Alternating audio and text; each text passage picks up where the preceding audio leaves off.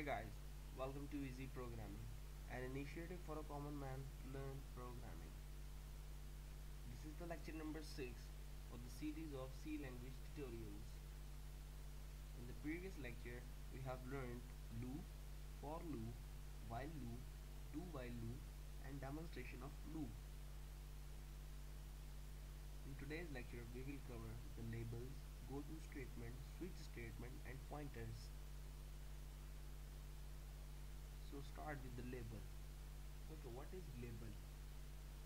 Label distributes your program in different parts named as label. Why labels are used, syntax of the labels and use of the labels. Let's see in the compiler. Okay. This is the syntax, label name and colon. Label name could be anything. Label name could be anything, and this is a mandatory part. You can name the label as Harry.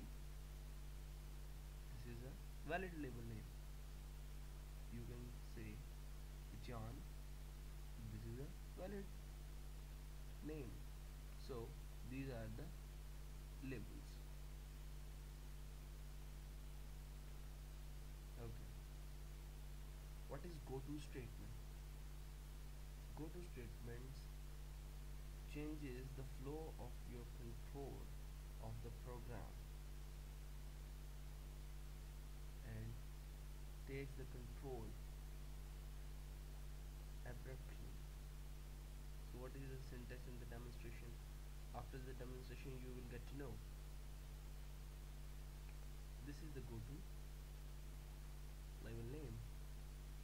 So you specify here the go-to, this is a keyword predefined, and label name. After this colon, and specify a label name here. For example, like go to easy programming, and then here you specify easy programming.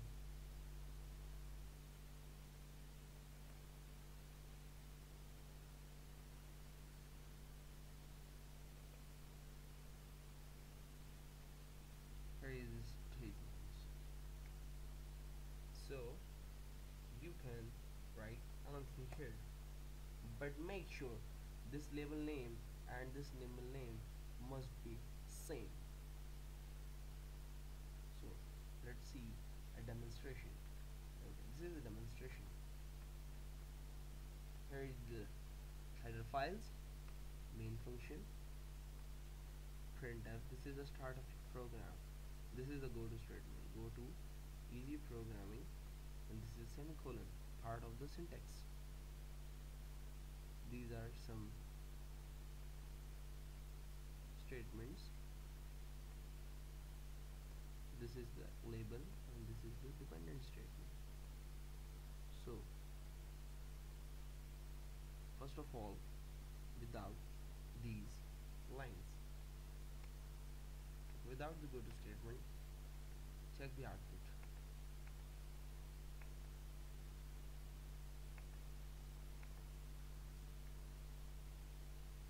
Okay, this is the output. This is the first line, this is the start of the program, this is the line number 2, this is the line number 3, and this is the line easy programming. Use of go-to and label. This is without go-to statement. This is a formal flow from bottom to down.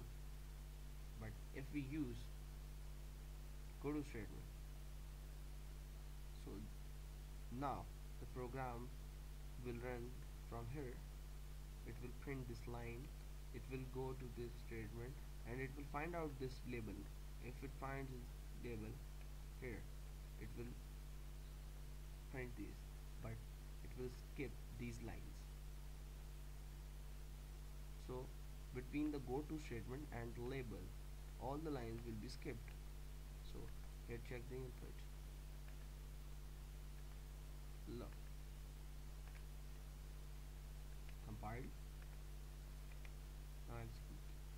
So check this output. This is the start of the program. This is go to. Skip these lines, and now easy programming use of go to and label.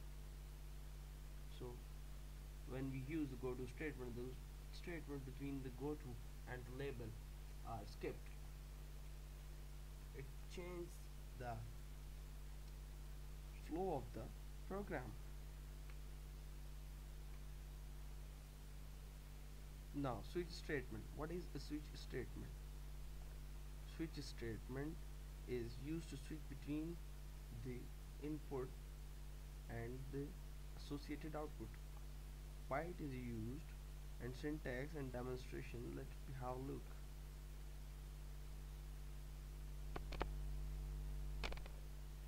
So this is the syntax of the switch statement. Here you specify a keyword switch, in the brackets any condition or the statement or any variable which contains an input. It could be any variable as well, right in here. See, this is case, this is the part of the syntax, and it is also keyword. Here you can specify any input, 1, input 2, here input 3, here nth input. You can specify as many inputs as you can. So this is a statement, this is a statement, this is a break statement. Break is also a keyword. So when start this switch statement, switch is the keyword, then check this variable or the condition, then it matches the value containing this variable. If this, if this is matched, it prints these or executes these statements. And then break statements stop the execution of the program and take the control at the end of this switch. After it moves the control out of the switch statement, and this is a default case. Default case is not mandatory, it is optional, but default case means that if no input is matched, then execute these statements. So we have code here. So this is the header file, this is the main function, this is the variable integer choice, this is the printf, it prints the string, this is a scanf. Scanf takes the input from the user and stores it in this variable named choice. Switch, this is the variable named choice, this is the input 1, 2 and 3. These are the input values, not the case numbers. These are input values 1, 2, 3, and this is the default case. Okay, here we see that it is printed, hi welcome user, input any one of them, 1 for the Stephen, 2 for the John, 3 for the Peter.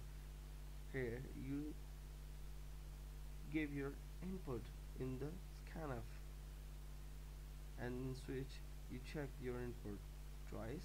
If you enter 1, then it will print your choice is 1. Printf, your name is Stephen. If the choice is 2, then your choice is 2, Stephen, not Stephen, it is John. 3, it is Peter. And if you specify any other input like other than 1, 2, 3, you will be an invalid input. So let's see the output.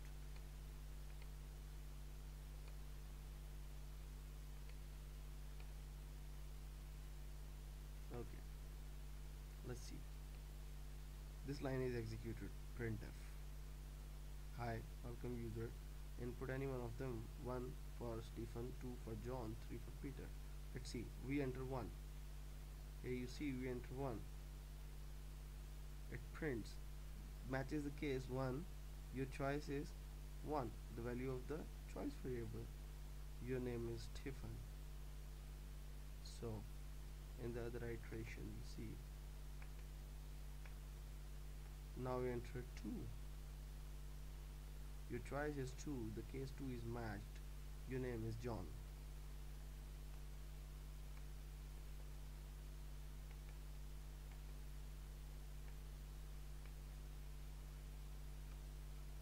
Three. Your choice is 3. Your name is Peter. To check the default case,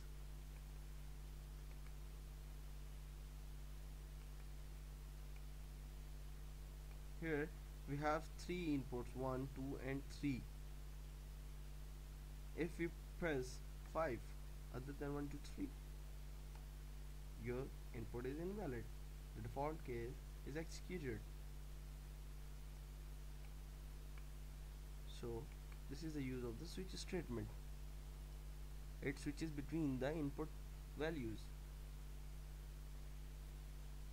It usually uses in menus, like if you give a menu to the user, then according to the choice of the user you have to do something, then you use the switch statement. So now pointers. What is a pointer?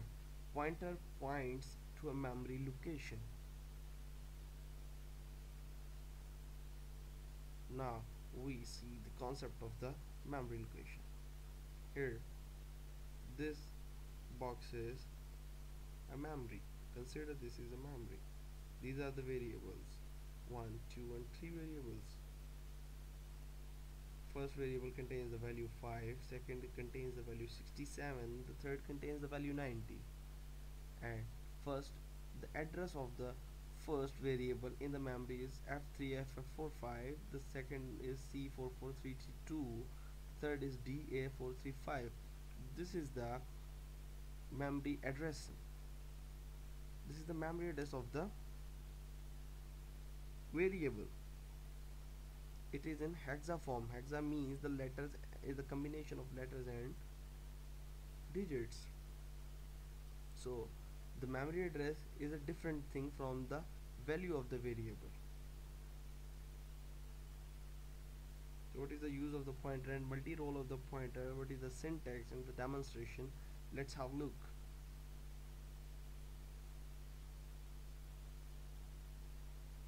This is a syntax. To declare a pointer. Pointer is declared like a variable. This is the data type. This is static. Static indicates that it is a pointer. You can say it is the pointer.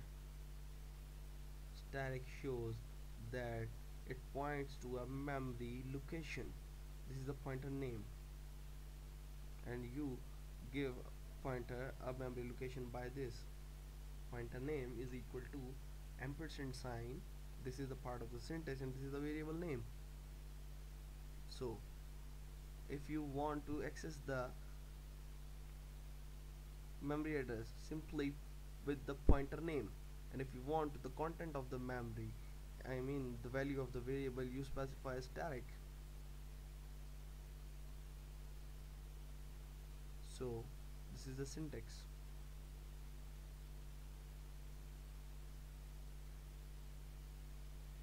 Here it is. Remember this, that a pointer and the variable must have the same data type.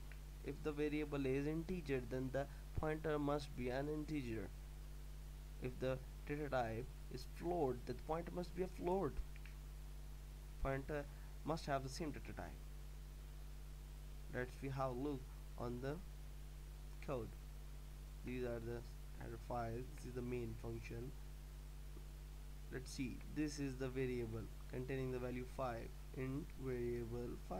This is an integer type variable. Here we declare a pointer to the variable integer static, this is the name ptr underscore var, this is the name of the pointer, and static shows that it is a pointer. This shows that it is a pointer.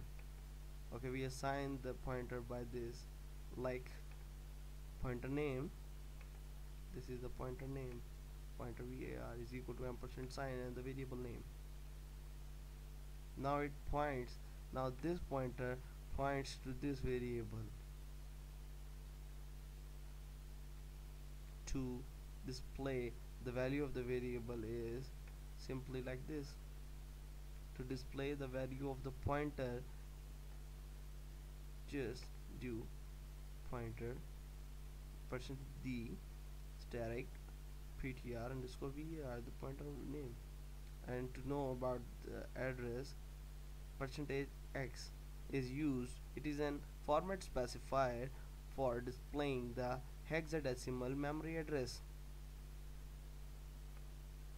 This is the pointer name. So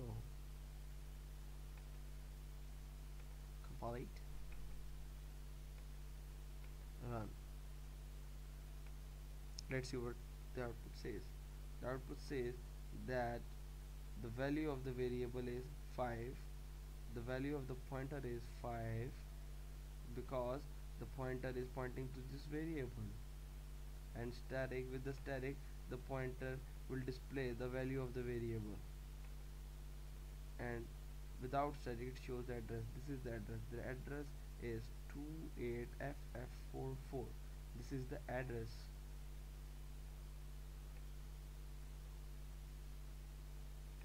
Let's change the value. Let's take the value is 43. Compile it again. 1.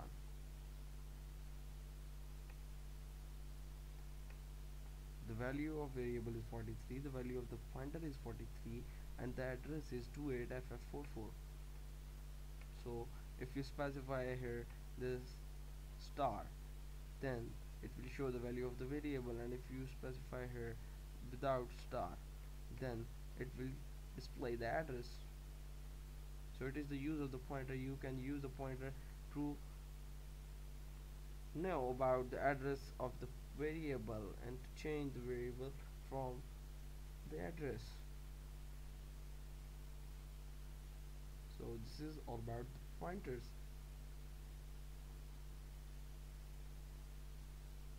This is a pointer, and now today we have covered all the basic concepts of C language. Now learn these concepts, grip on these concepts, and what to do in future. So take tutorials, try to learn from the tutorials available on the internet and online study. There are so many blogs and websites related to the programming. Try to search this, try to play with this programming language, try to do something new with these programming languages. There are some books available in the market or online, so read these books and try to learn something more. And there are something DVDs available in the market, so try to buy these DVDs, try to learn something from these DVDs, because programming is just about the learning. Programming is all about the learning, all about the practice, all about the practicals. So the more you work hard, the more you will be the efficient programmer. So best of luck for your future, and thank you for your patience, and thank you for your watching. Kindly like us, give comments, post comments, give the feedbacks, and thank you for watching.